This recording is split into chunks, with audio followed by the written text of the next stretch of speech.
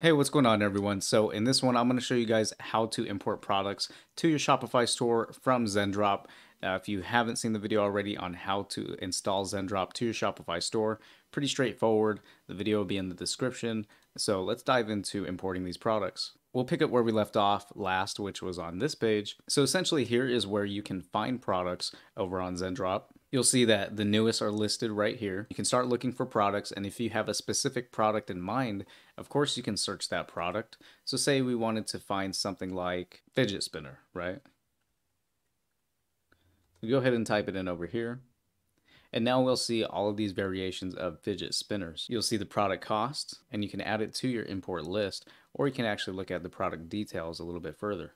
So here on the details page, you can see more information such as the product cost. You can also see the average shipping time, which is 15 days for this product. And then you can also see any variations available as well.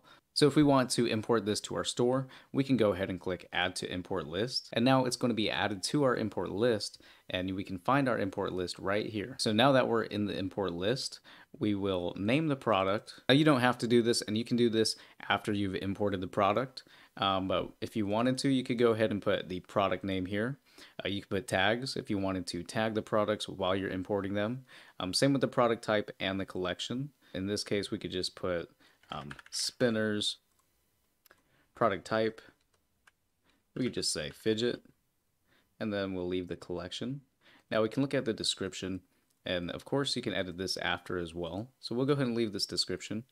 And the variants, you can be selective with which variants that you import. So in this case, we'll go ahead and import all of them.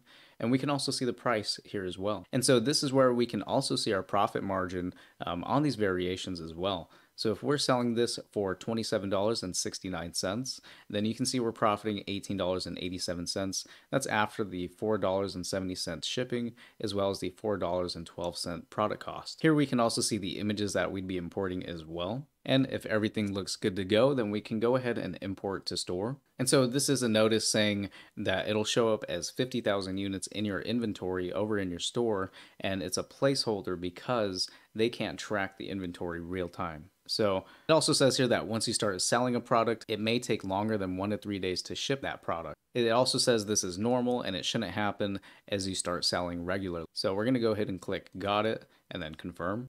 Okay, so now the product has been imported. Now we can find it over here on the imported products. Now we'll click view on Shopify. And so that's it. That's all the steps you need to do to import a product with ZenDrop over to your Shopify store. If you guys found this video helpful and want more tutorials and more Shopify and e-commerce content, like this video.